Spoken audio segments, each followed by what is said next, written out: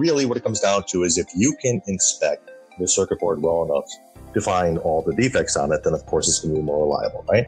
So as we've gotten better and better, as the technology, as inspection technology has gotten better and better, we've been able to determine if there's, like, say, subtle lead lift. We've been able to pick up cold solder joints. We've been able to pick up micro cracks and BGAs. We've been able to pick up a lot of that stuff that we weren't really able to pick up prior. That's just simply because the technology wasn't there yet. We didn't have the proper camera technology. We didn't have the proper methodology, 3D, 2D combined. We didn't have the proper methodology, camera technology. It just wasn't there to pick up those subtle defects. And those subtle defects would be escapes. That's it. That's just the way it was. So you put a board out into the field and it gets, stressed with hot, cold, and the solder joint cracks because it's just a very small solder joint, right?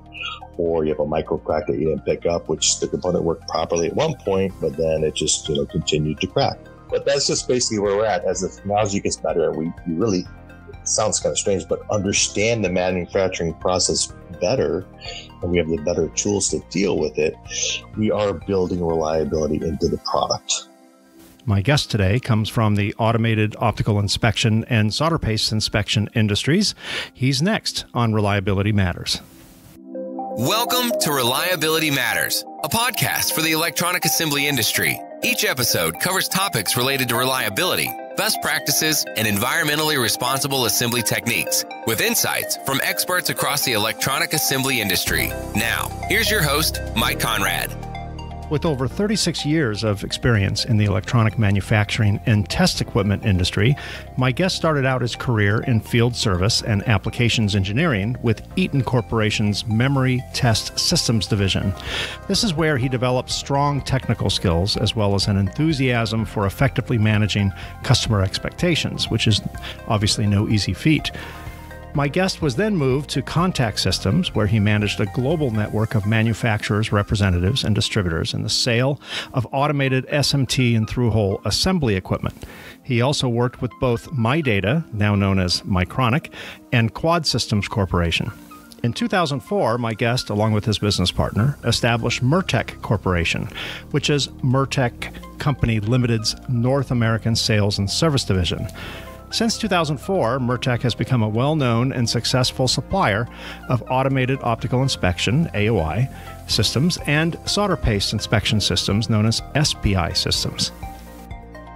My guest today is perhaps the best-dressed member of the electronic assembly industry, my friend and colleague, Brian D'Amico. Welcome, Brian. Thanks, Mike. Are you wearing your trademark orange tie at this moment, or are you casual? What Is it casual Friday?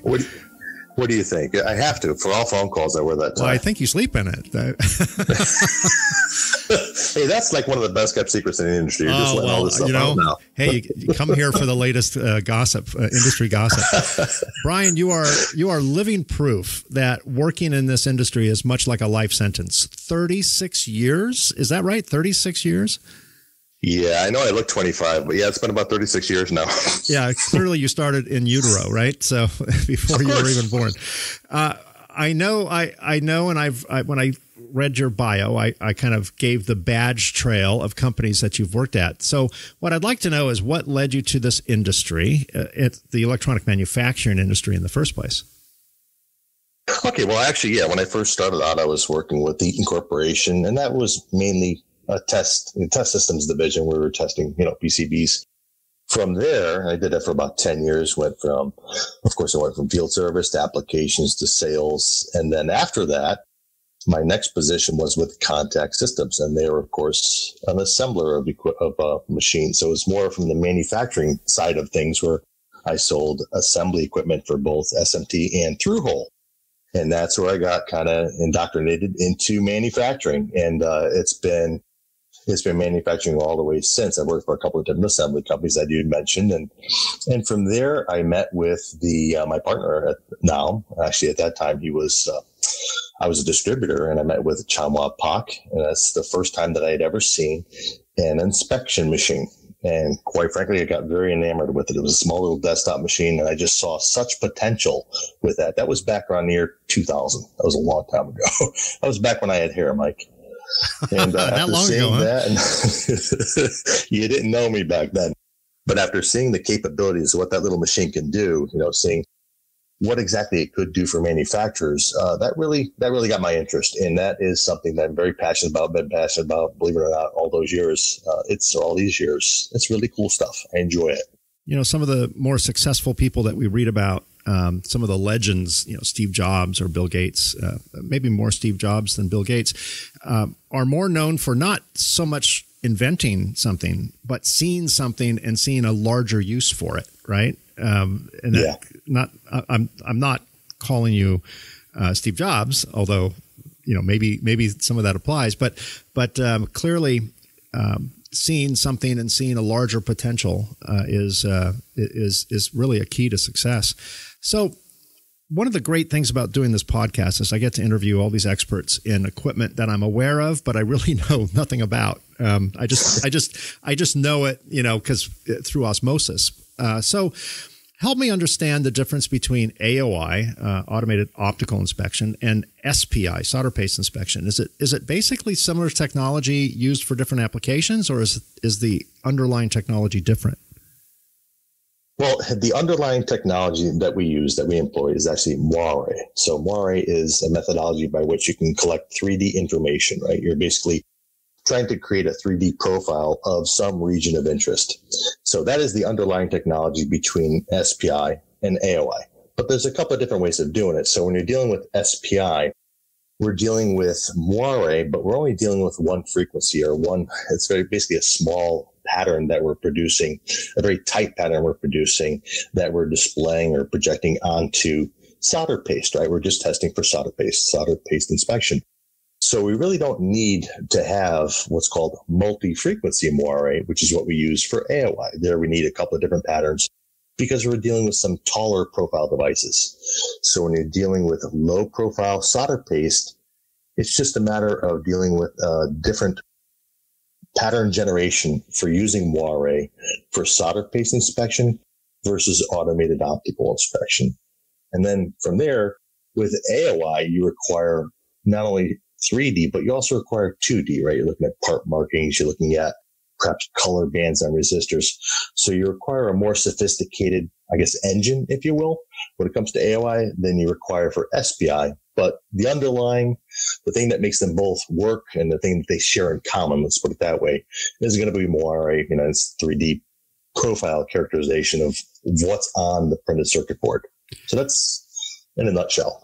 Cool. So if you and I were just sitting at a bar having a beer and you dropped a term like moire, I'd go, yeah, okay. I don't know what that means, but I'm not going to say anything.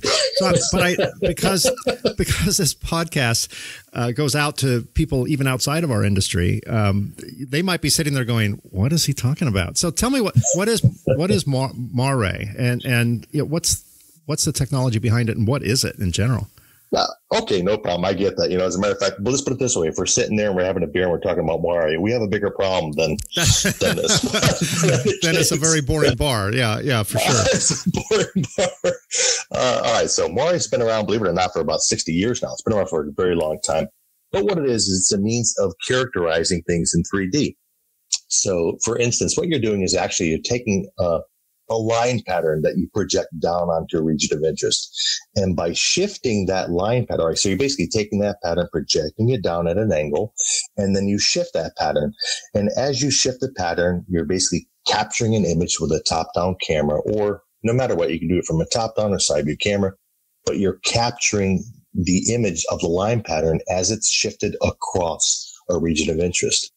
In doing that, what you look for is anomalies to that line pattern. So for instance, if we were projecting a line pattern down onto a printed circuit board with nothing on it, completely nothing on it, was a flat surface, then the line pattern that we would capture with the camera would be perfect, right? It would be, all the lines would be spaced properly. We'd see all the edges very clearly, and we'd be able to tell the distance between each line is all the same. Everything looks uniform.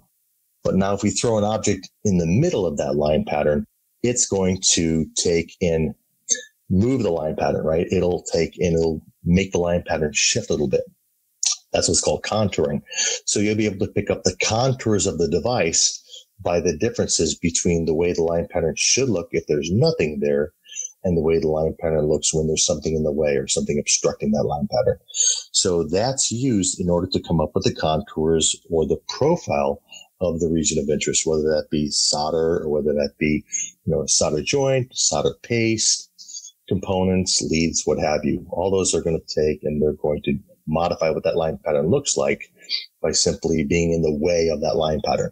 So really, Moire is a means of projecting a pattern and collecting images with a top-down camera or side view camera and noticing the differences between the line pattern, if there was something there or nothing there at all.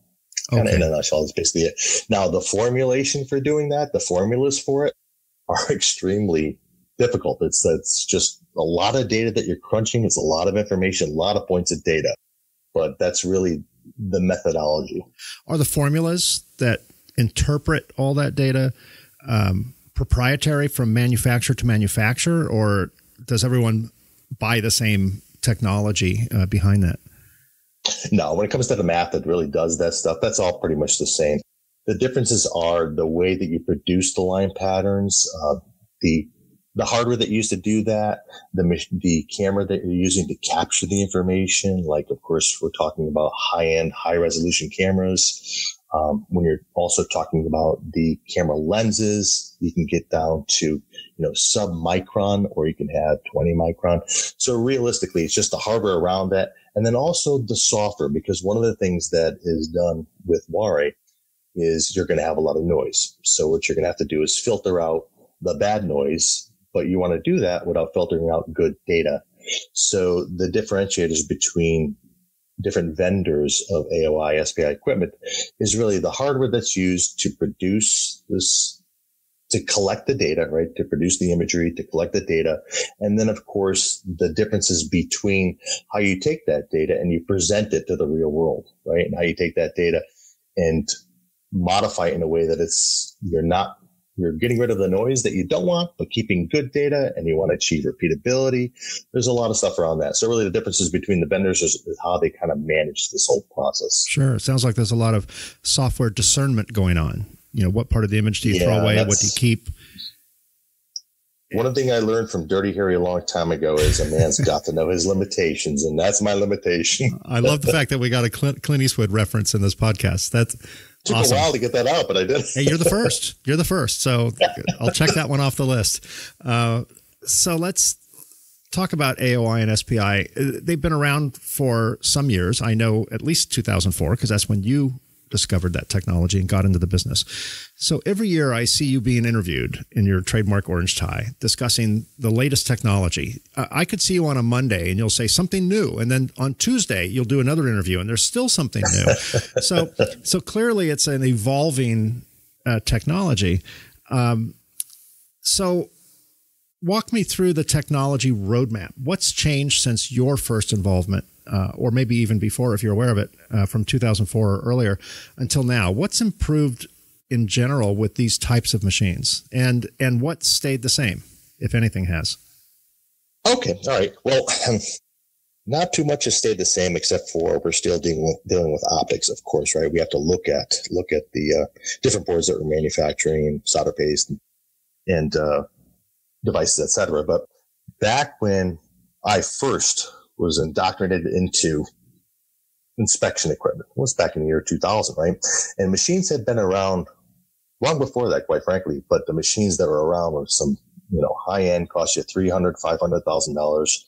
But the only way that you would be using them is they took so long to program. They'd be like a week to program for one particular PCB. So that's a very long time, and it really doesn't fit into anybody's business model now. There's no way, right? Especially in the States where we're dealing with low to medium volume, high mix. So those big machines that were around back then, they were all 2D, but we're dealing with multiple images. And we would, of course, capture an image and compare it to an existing image. And bottom line is it would be just a whole bunch of imagery that we captured for doing comparison.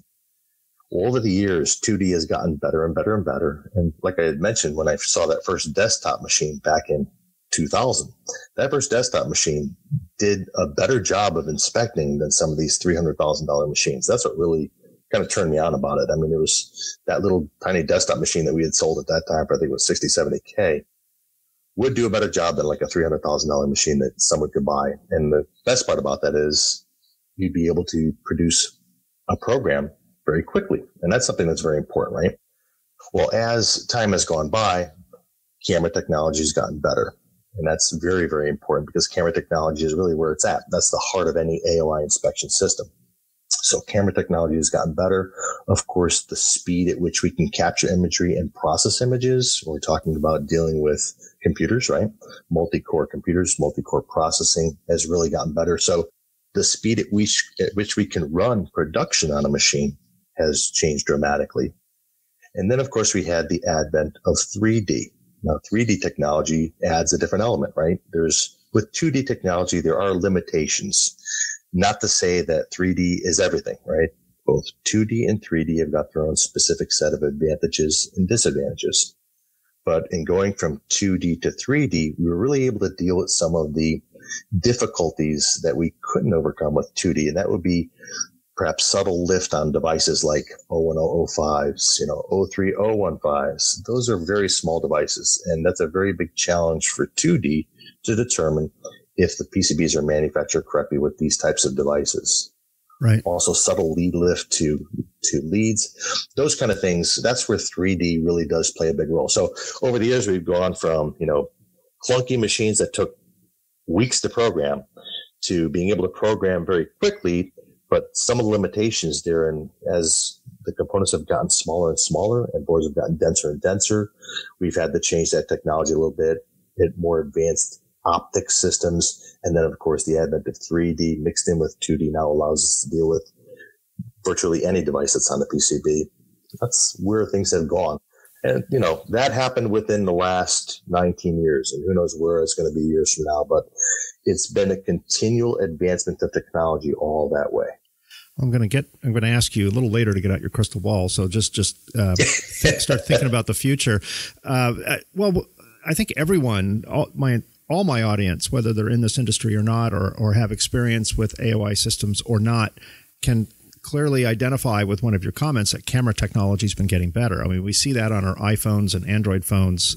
They're amazingly clear, and the depth of field and the color clarity is amazing. And I imagine in your business too, since you rely on cameras at the end of the day, have seen that. In your industry, is megapixel the unit of measurement in your industry as well, or is there more to it than that?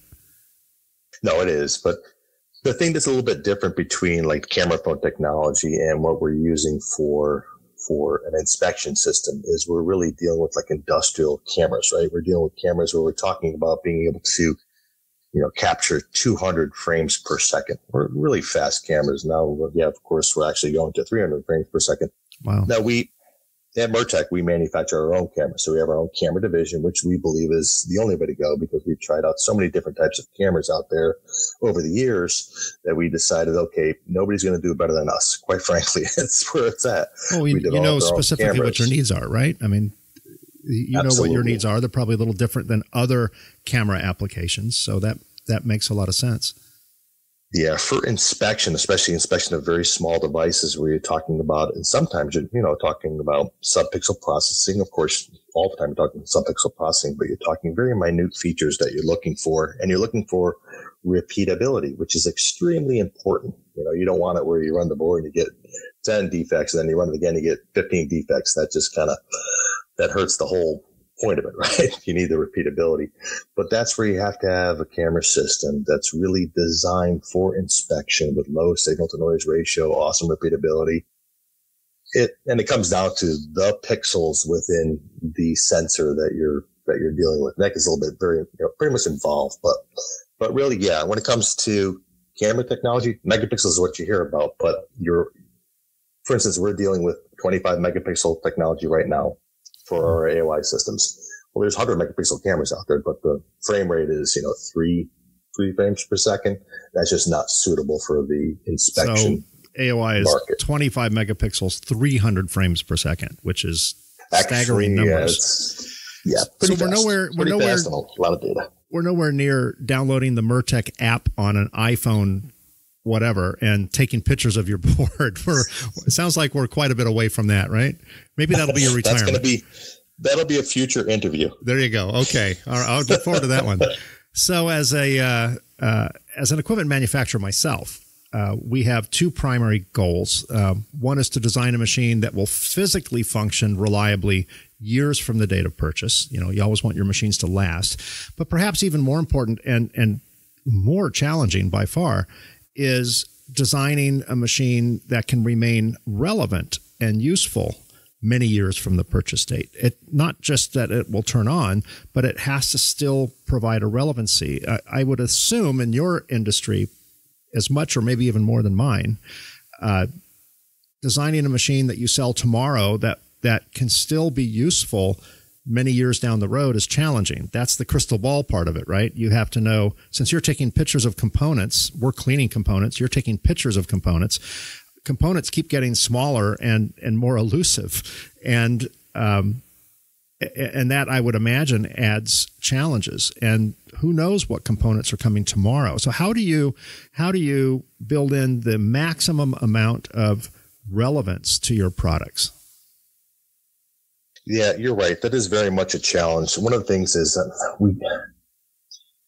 we do have somewhat of an advantage when it comes to dealing with some of these smaller devices. The advantage that we have is really that we of course, we're based out in Asia. That's where headquarters is. It's in Korea. And that's really the hotbed out there, right? So hotbed of inspection. And quite frankly, we are dealing with some of the higher end devices before they come here to the States and before they get introduced to Europe. That's a good thing. The bad thing is we still have to deal with that stuff, right? So as far as my end of things, some of the devices that are introduced out in Asia, they take a while before our contract manufacturers, OEMs, start to see those in the North American market and in Europe. They just take a while to get here, to filter in. So that gives us a little bit of an edge, which is a good thing. But it's always evolving. It's always changing, right? You think you're dealing with the smallest device out there, like an 0201, and then, of course, you have the advent of the 0105, and then the advent of the 03015. And each one of these is substantially smaller. I mean, like we're talking a quarter the size of the predecessor, so they get smaller and smaller and smaller. So there's really no way of knowing exactly where technology is going to end up 5-10 years from now. It just is changing so dramatically. All you can really do is try to develop equipment that is suitable for dealing with what you currently have with a small edge and hope that your machine is going to be able to deal with something that's coming down the pike. When you start dealing with the capability of inspecting, say, for instance, inspecting 03015 devices, you know, that if you have a machine that's capable of that, there's a really good chance you're going to be able to get a good probably 5-10 years out of that product. But there's going to be limitations that it may have. Like there's some machines that have been out there for 10 years that are incapable of inspecting 0105 devices. That's just it. There's no capability to inspect that. And there's no real way of taking and upgrading the system to be able to do that, because that's going to require replacement of everything within the machine itself, the entire optics, the motors, everything within there, you know, the positioning system, and it can be too expensive. So what we really shoot for is a machine that's capable, and that's what we're hoping for, is capable. It's a machine that's capable of dealing with, you know, at least 10 years worth of technology changes. And we're pretty much on track for that. We've got machines that have been out there, and I still have machines that have been out there for, you know, 14, 15, 16 years that are still running and are doing very well. But there are limitations to what they can deal with. So the crystal ball thing, that's very much a real issue, right? Nobody's got a really good working crystal ball. Mine's been on the fritz a bit. Well, you know, we do the same thing. We just call it an overkill design. When we design a new product, there's a tremendous amount of overkill. But as the years go by, the amount of overkill is reduced, you know, and we get closer to the edge of an envelope, right? So it's same thing that I think everyone from reflow to inspection to cleaning to placement all can probably commiserate over the same challenges, that components keep getting smaller, terminations are more frequently on the bottom of the component, out of sight, which kind of fuels the X-ray business and to a certain extent your business as well. So you kind of alluded to it, but I'm going to read this question anyway. Realistically, sure. older inspection machines, realistically, say 10 years old or ish, still relevant. And you answered, yes, some people are still using them, but they have more limitations. That was your prior answer. But do we, at what point, this is maybe a better question. If you were a contract manufacturer and you were building boards with the latest technology, and you were asked to buy an AOI machine, and you got the ability to buy anything used. So you could go back in time. You could buy a 2000 AOI machine for $8, or you could buy a brand new one for whatever. How far back would you be willing to go to maintain relevancy today? Right. It really does depend, because and it really depends on what kind of application the potential buyer of that equipment is going to be doing, right? If they're trying to deal with the latest and greatest stuff out there, then really you're talking maybe 5 years back. Really, that's about it. Beyond that, and of course, here's another thing too, is you start dealing with, good old Bill Gates. We're running off of a Windows platform. As the Windows platform changes, right, as the operating systems change and they stop supporting some of the newer, or some of the older, operating systems. As they just did with 7. Yeah.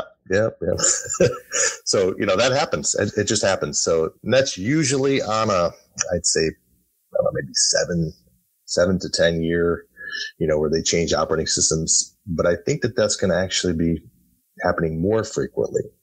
But anyway, so it really comes down to, if a customer is willing to deal with an older operating system, then I would certainly say something about 5 years back, maybe 5 to 10 years back. If their application isn't for dealing with some very, very small devices, they'd be able to get by with a machine that's, I'd say less than 10 years old. If you've got, of course, more money to invest, then I would want to get it as new as possible. I'd say maybe 5 years old. If you're looking for something to deal with the latest and greatest stuff that has the capability of dealing with some future type of equipment, then I would shorten up on that. I start looking at buying new equipment. And quite frankly, in our technology, our inspection technology, 3D has really been going strong for maybe the last 5 years. We've had a lot of different companies jumping into the mix when it comes to 3D. So that technology is very new. So, and I'm still saying it's new, and people kind of look at me strange, but really it's still evolving. And as that evolves, it becomes better and better. But if you look 5 years back, the 3D technology that was available then is nowhere near where it is right now. So if there's a difference in technology, and if 3D is very important to that particular vendor, then really you won't be able to go earlier than 5 years ago. You know what I'm saying? Yeah, sure. It's a little strange. Yeah, I hear you. And going back a little bit in your earlier comments about Windows, our equipment also runs Windows. We've run Windows 7 for years. And a lot of times Microsoft will come up with the new OS, and no big deal. They change the fonts. They change the emoticons. But the back-end stuff still works fine. We just switched to 10. Oh, my God, that was an amazingly difficult process, because everything changed. Every driver changed. Yep. Everything changed. And that was like a complete rebuild. And that was quite a challenge. So the engineers on your side, I can certainly respect the amount of work you have to go through when Microsoft does stuff like that. It affects everything. And the 7, no one went to 8. When 10 came out, that was an amazing difference. So getting back to the theme of this podcast, which is reliability. In general, how does optical inspection and solder paste inspection improve the reliability of circuit assemblies? Well, first of all, I thought the theme was my orange tie, but all right, we'll get back to that. Well, that's the sub-theme. That and Clint Eastwood quotes. There you go. They go together really well. You didn't see he had an orange tie under his shirt there. I'm sure he did. Yeah, I'm sure he did. Under his pocket. All right, so an orange bandana. Anyway, so how does it affect reliability? All right, well, really what it comes down to is if you can inspect the circuit board well enough to find all the defects on it, then of course it's going to be more reliable, right? So as we've gotten better and better, as inspection technology has gotten better and better, we've been able to determine if there's, like, say, subtle lead lift. We've been able to pick up cold solder joints. We've been able to pick up micro cracks and BGAs. We've been able to pick up a lot of that stuff that we weren't really able to pick up prior. That's just simply because the technology wasn't there yet. We didn't have the proper camera technology. We didn't have the proper methodology, 3D, 2D combined. We didn't have the proper methodology, camera technology. It just wasn't there to pick up those subtle defects. And those subtle defects would be escapes. That's it. That's just the way it was. So you put a board out into the field and it gets, stressed with hot, cold, and the solder joint cracks because it's just a very small solder joint, right? Or you have a micro crack that you didn't pick up, which the component worked properly at one point, but then it just, continued to crack. Or like, with your technology when it comes to dendrite growth, et cetera, right? People thought it was no problem when it came to just, coating a board. Hey, that's going to be no problem whatsoever. And then we've proven the fact that, hey, dendrites grow underneath it unless you clean the board. Those kind of things as we become. See, I did that plug for you. Did you like that? I love it. Yeah, thanks. I owe you. Thank you. Thank you very much. This is the Brian D'Amico Show. Thanks for listening. But that's just basically where we're at. As the technology gets better, we really, it sounds kind of strange, but understand the manufacturing process better, and we have the better tools to deal with it. We are building reliability into the product. Right. So that's the way I feel about that. So how is the growth of electronics? I believe right now we're in this explosive growth in electronics with IoT and automotive, just those two things alone. How has that affected your industry specifically? Well, last year was our best year ever. This year here, we're on track to beat that. I mean, we're doing very, very well out there. People are adopting new technology, looking at 2D, 3D technology combined. We got a really good mousetrap out there, and we have a very good following of customers. And as they grow, they look to us and they're buying more machines from us. They're buying new technology, trading in old technology at times, or using that old technology in a different location within their line, say taking an older 2D system, now putting that in the middle of their line to do, post-placement inspection. So we're seeing a substantial growth, and that's a great thing, knock on wood. We're going to find some wood here, knock on wood. We're doing very well. But you're right. When it comes down to automotive, I mean, just look at the vehicles nowadays. They're like 80% electronics, right? Yeah. They happen to come with an engine or a motor. Right. Exactly. So I think it will continue to be on the rise, and it's great. And then also, I think that we have kind of a luxury here being in North America and seeing, I don't know whether it's more economic or political, but there's definitely definite encouragement to the growth of our manufacturing here in the States. So that's a nice thing as well. So yeah, it's good. It's very good. Kind of one of these things where I'm cautiously optimistic that it will continue to be this good. But you and I have been around in this industry for a very long time. We do know that if anything, I hate the word, but if anything, it's cyclical. Sometimes manufacturing goes through the roof. Sometimes there's a little bit of a lull, but we've been on a pretty good rise here. And we are, of course, enjoying that and working with our customers to help them be successful and also take advantage of the opportunities they have with this market at this time. Yeah, I agree with all that. And I'll add to that. I think, there are two types of equipment in our industry. Those that are absolutely required to solder a component to a board. And then those that are not technically required, but quite necessary. And that would be, value added equipment like AOI or cleaning or similar things. Obviously someone can solder a board and ship it out without your equipment and without my equipment.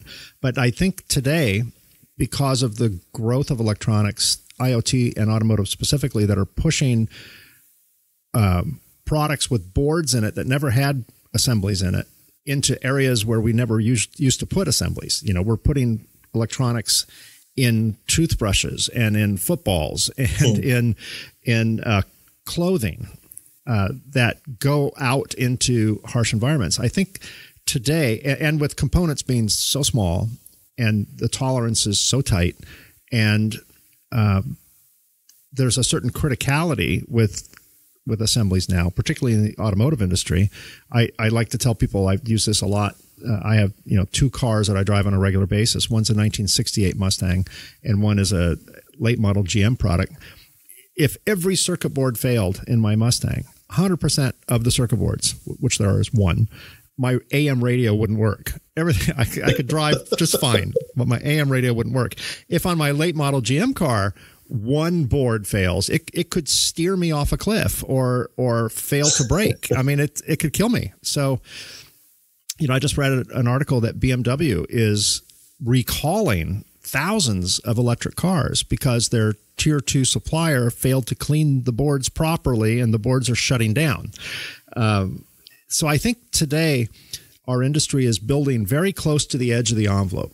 Components are so small, they're so dense, they're so close to the board surface that getting the component placement right is critical. Getting the solder voiding ratios right is so critical. Getting contamination off of, out of tight spaces is very critical.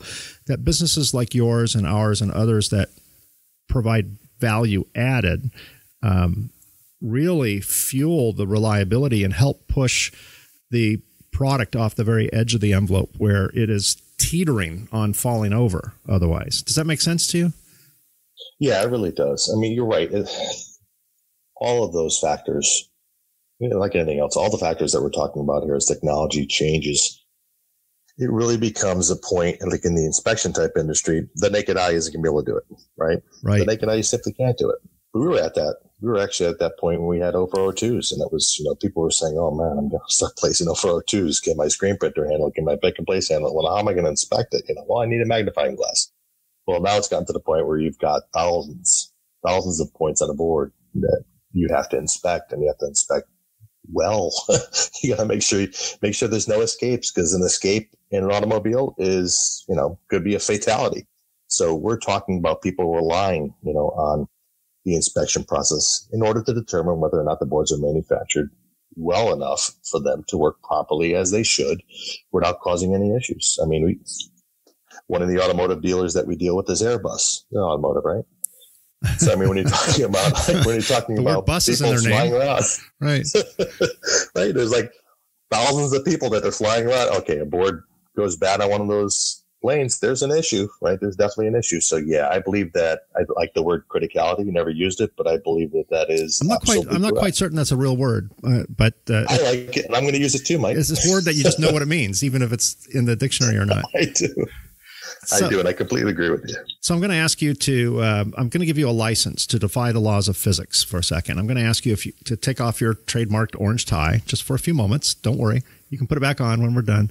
So you don't work for Mertec now, and you need to design the perfect inspection system because you're going to build a board that is going to save your life, right? You got to depend on the functionality of this board for the rest of your life.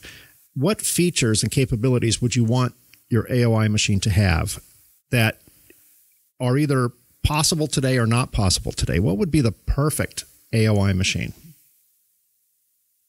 Well, I think the perfect AOI machine would be one that can not only see the components on the board, but also see through the components. Because as you had mentioned, so there's a little X-ray. Yeah. There you go. That would be nice. It's like X-ray can't do everything. AOI can't do everything.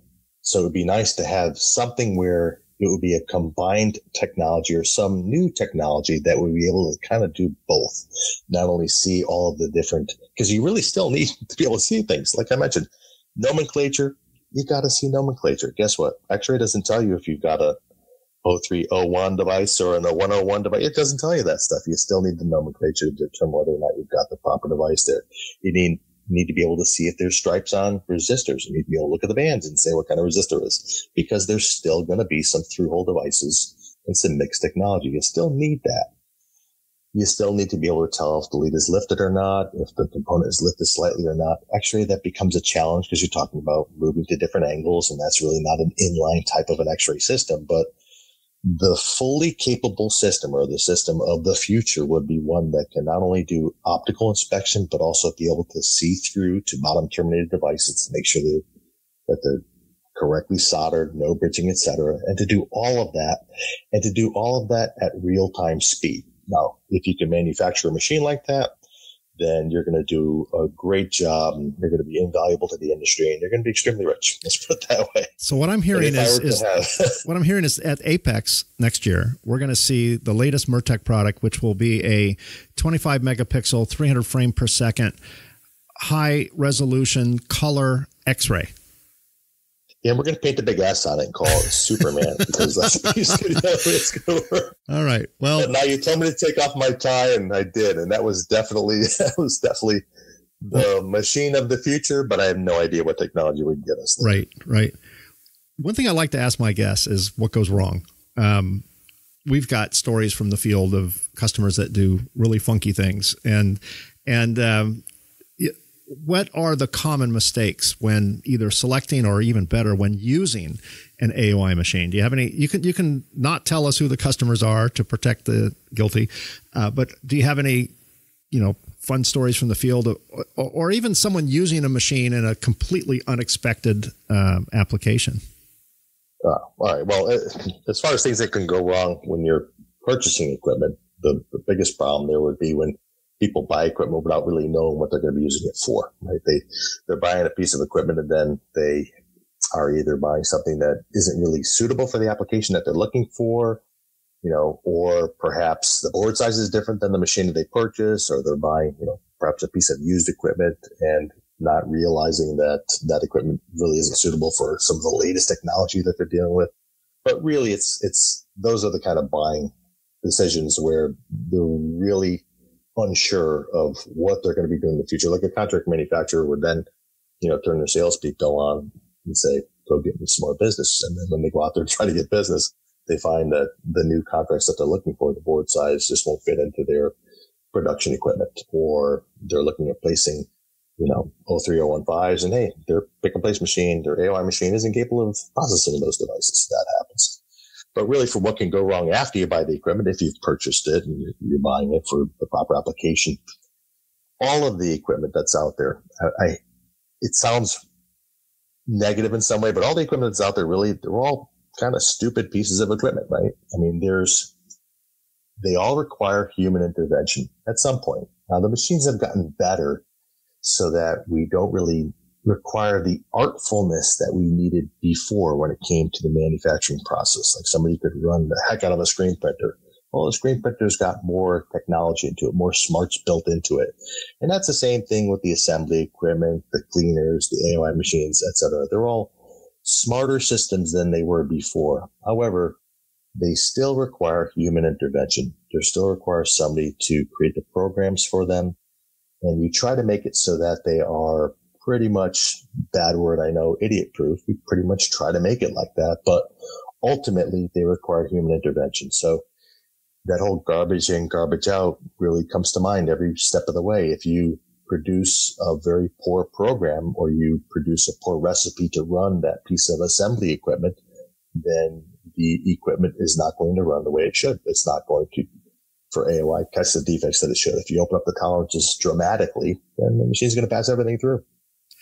And we've had people who have done that in the past with, older equipment. Newer equipment's a little better at catching that stuff, really, but who have opened up the process window so that, of course the component's going to pass. Of course, there's going to be issues because we're really not testing for it properly. So you'd have the best piece of equipment in the world. Like you'd have the best car in the world. You have the best plane in the world. You have the best piece of equipment in the world, but it still requires some type of human intervention. There has to be some kind of expertise in running that, or at least more discipline when it comes to using that piece of equipment the right way. Yeah, we always watch out for what I like to call trophy hunters, usually contract manufacturers that say, hey, you know what, if we buy an AOI machine, we'll look good and we'll get more business because we can say we have an AOI machine. So they'll go out and buy any, usually low price point, whatever product. Could be a cleaner, could be AOI, could be whatever. They'll even X-ray, just to show that they have the capability without actually knowing, without matching the specific need to the specific attributes and capabilities of a product. They just trophy hunt. And that's always a little bit frustrating because I know in my business, and I'm sure even more in yours, you really have to, if someone says, how much is a machine, we have to ask them 20 questions, so that we can make sure that our product is suitable for their application. And I'm sure that's the same in your business too. You got to know what's it going to be used for, right? Because I'm sure you have a range of products. You have probably a lower range and a higher range, like most companies do. And, the lower range may be perfectly suitable for something today, and maybe it won't be. So we have to watch out for the trophy hunters, people who just want like one piece of everything without a specific intent on how it would be used. Yep, I agree. Yeah, we have about 10 different products right now in the SMT portion of our business, and we've got LED inspection equipment, semiconductor inspection, of course, our camera division. But just for SMT, we have 10 different pieces of equipment, 10 different machines. And of course, they range in different prices and different capabilities. There's always a matter of, and we become, it's very much a consultation. When we talk to a customer, it's like, what are you looking to do? You tell me what your requirements are.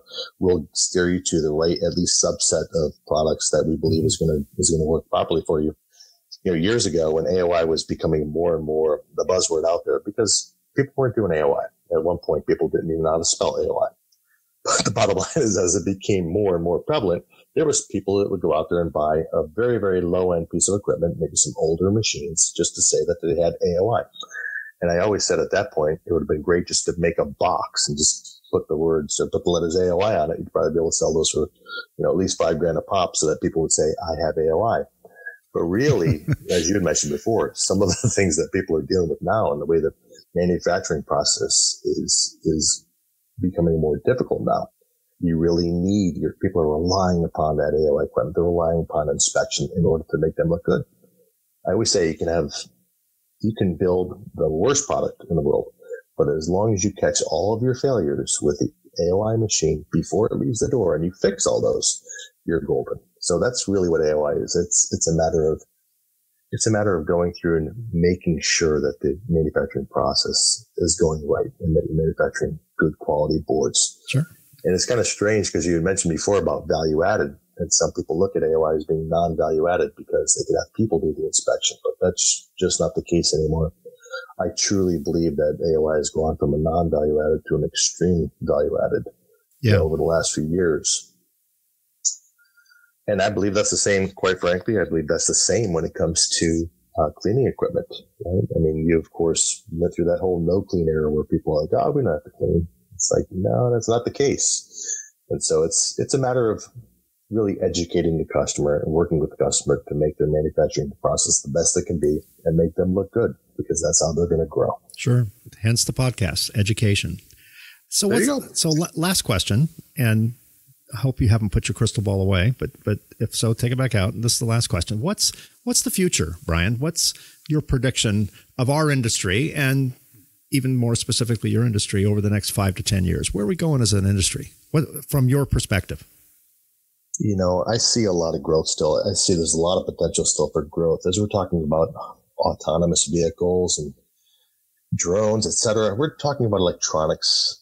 I believe electronics is going to be going through the roof as it has been over the last few years. I think we've enjoyed enormous growth, and I think it's all because of where we're going as a culture, right? Robotics and autonomous vehicles are going to be driving this. I believe going to be driving this well into the future. So my crystal ball, if it is working properly, is telling me that this is going to be an expansive industry, and it's going to continue to expand, well into the next few decades, I don't know beyond that, but I see there's such awesome potential there. The future's so bright, I got to wear shades, that kind of thing. I mean, but I'm going to put this back on you because you've done so many of these podcasts. What do you think? Well, I agree. I think this is an amazing time to be in the electronics business. We went through decades of consolidation. You know that. Remember the early days of NEPCON and, the early Apex shows that were amazingly huge, and Prototronica that used to have 26 separated buildings on a fairgrounds and with thousands of exhibitors. Those days are gone, and the industry has consolidated. Basically there'll be like 3 companies that own all of our businesses at the end of the day. I'm going to work for Pepsi. I don't know. I prefer Coke myself, but I'll have a drink with you with Pepsi. It depends what else is mixed with it. But I do think that electronics have all, a small percentage of electronics have always been high reliability. It fails and people die. The space world, the aerospace world, the medical world, we're a small percentage of, uber high reliability requirements. And now I think that high reliability expectation has trickled down into Class 2 and even Class 1 products. Even though people won't die if electronics fail, electronics are so interconnected now that you break one link and the world stops moving. So I think there is a greater demand for reliable assemblies, and there is also a greater circumstance where we are making it more difficult to have reliable assemblies because we're putting them in funky places. We're putting them on people and in people and in harsh environments. And we're building boards that are so densely populated, there is no room for error. On through-hole boards, there was always room for error. You could spill Pepsi on it and they'd probably still function because everything was so far apart. Now, everything is so dense that if a component is placed slightly askew, it might bump into its neighbor. And if there's a little bit of residue, almost an imperceivable amount of residue between those two tiny little components put, so close together, it wreaks havoc on a board. So I think our industry, much like the auto industry from the 70s forward, the U.S. auto industry specifically got so much better because they had competition, from Asia. I think our for different reasons, our electronic assembly industry is building boards that will be far more reliable than in years past. And that is possible due to these value-added functions like inspection, optical and X-ray, and cleaning, and other technologies that testing technologies that validate the proper build of a board, so that it can, if there were errors, they don't show up in the field. They get fixed. You get a do-over before they go into the field. So I just think this is a wonderful time to be in this industry, particularly in the automotive sector. I just love technology, and there's no more technology now than in a modern car. It's amazing. So yeah, I hear you. I think you and I agree on that. So Brian, thanks for being my guest today. This was awesome. And as usual, the passion that you have for your business and for the electronic industry generally and for the inspection business specifically is just always very impressive. I always love to watch your interviews and watch you work your booth and you definitely live and breathe this technology. I'd love to see it. Thanks, Mike. Yeah, I got to get a life. Thanks, Mike. It's too late now. We're in this business. It was a life. We did something in a prior life that was really evil. You know what? Yeah. I like to tell people. I want to thank you personally. As well, Mike. This actually was a pleasure. It's always a pleasure talking to you. And you know what? I love listening to your podcast. You definitely have a really good grasp on the industry, and I really do appreciate it. Thank you, sir. Well, thank you, Brian. Good to talk to you. Well, we'll see you around. Yes, you will. Well, that's another episode. Thanks for listening to Reliability Matters. If you like what you hear, please be sure to give us a like. Just click the like or heart button below. If there are any reliability-based questions you'd like to have answered or specific topics discussed, let me know. I can be reached at mike@mikeconrad.com. That's Conrad with a K. Don't miss another episode. Subscribe to Reliability Matters on iTunes or follow us on Spotify. You can also listen to us on iTunes, Spotify, aqueoustech.com, PCBchat.com, Spreaker.com, or our newest affiliate, Ascendo Reliability, on reliability.fm, a site dedicated to all things reliability. Once again, thanks for listening. We'll be back soon with another episode of Reliability Matters. In the meantime, keep doing it right. Thanks for listening to the Reliability Matters podcast. Join us on the second and fourth Tuesday of each month for new episodes of Reliability Matters.